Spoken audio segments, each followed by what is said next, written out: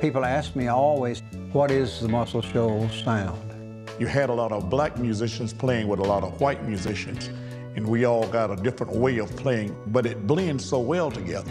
There was this coming together of styles. And there's some hillbilly background there. There's some black music. We were open-minded to be any genre.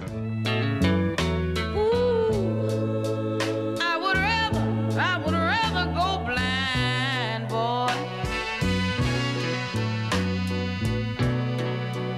than to see you walk away from me, child.